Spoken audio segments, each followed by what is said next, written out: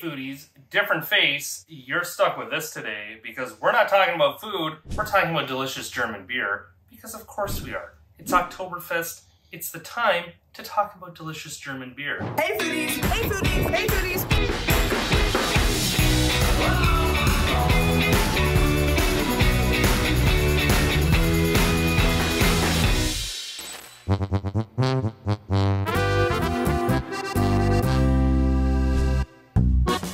We're going to talk a couple things. We've got 4 beers we're going to talk about today, 2 standards, great German beers, and then we've got 2 locals that we're going to talk about as well. We're going to really dig into them, see what's going on, and help you order the perfect pour at your Oktoberfest event. Prost. So the first beer that we're going to start out with is a Dom. Now this is a super traditional beer. You will find this everywhere in Germany. Typically, you're going to find this in stadiums. You're going to find this in soccer games. Sorry, football games. Everywhere you go, you're going to see this one. This is the gold standard of German beers. Anytime you think of like a proper German beer, this is probably the one that you think of.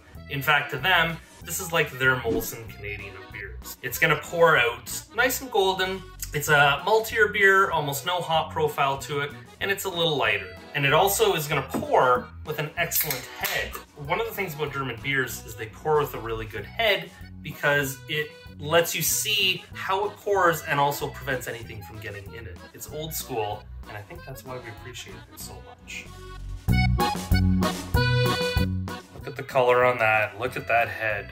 Perfect pour, perfect beer. Now, the best part. Let's try it out. It's perfect. That is a gold standard. You can easily drink this anywhere. You get a little bit of malt to it. It's not a sweet beer, so you don't have like that bread finish to it that you get with some other Bavarian or German beers, but you get just a delicious, clean finish. This is something you can sit out on a German patio or at an Oktoberfest patio and just drink these to your heart's content. Prost. Next beer up, we're going to talk about Lowenbrau. So again, this is a pretty traditional beer. You can find this almost anywhere. It's a little heavier than the Dab is. You're going to also get a little bit of malt on it. It will pour very similar color. Again, you're going to get excellent head with it. And it's a nice, crisp, clean tasting beer. Let's see how that pour looks.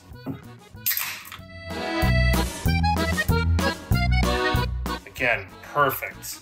You get almost that same color that the Dab had. This is going to be a lighter, crisper, easy drinking beer. Let's try it.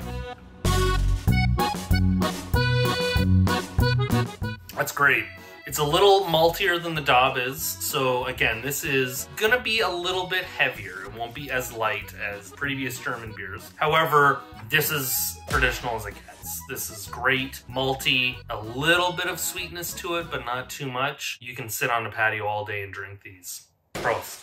Next, we're gonna talk local. So we've switched gears. We're going over to Chatham for this one with Sons of Kent. This is a Festbier. You will traditionally see these brewed right around this time. It's Oktoberfest. Typically a beer like this is what you would be drinking in a beer hall as well. It's gonna pour a little darker. It's gonna be a little more complex. You might detect a little bit of hop on this one, but again, it's mostly malt. The head might not be as thick as on some of the more traditional beers. Let's pour it and see how it comes out. Right away, you can see that it's a little darker, so there's going to be a little more malting happening in this. You might get a little bit of a sweeter finish. Let's try it and see. Oh yeah. What you're getting with this, you're getting a little bit of a darker taste, so a little more malt, also a little bit of spice thrown in there. These are great to sit and drink in a beer hall. Anytime you see Festbier, you know you're probably in for a good time. I would highly recommend one of these. And again, a little darker, less head. That's not a bad thing sometimes. Last but not least, we have a very local hometown hero. This is the Helles Lager from Welly. This is a great beer. Already you know it's great because it comes out of Guelph. Hey.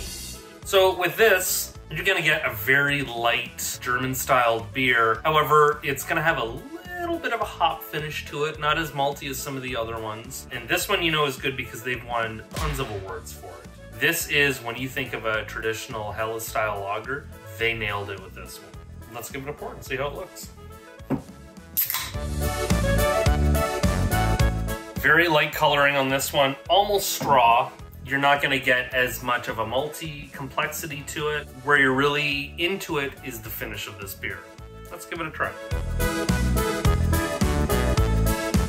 Yep, just as I thought. You get a little bit of a noble hop taste at the end of that, but it's incredibly minor. This is not like an IPA or anything that's very hop forward. You're getting a little bit on the back end of this, and you're just getting a crisp, clean taste. You want to sit around and have a really clean tasting beer, this is the one that you're gonna get.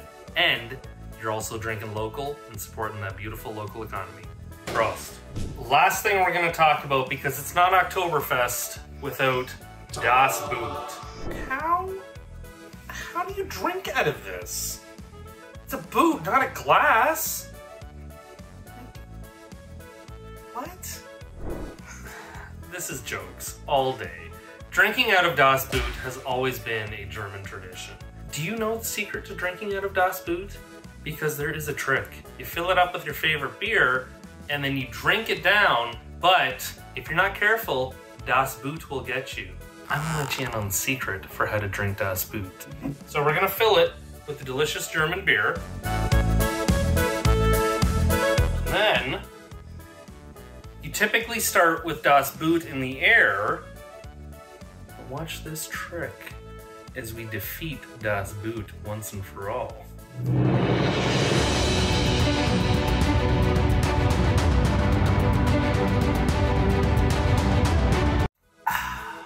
Notice how I didn't get the kick from Das Boot?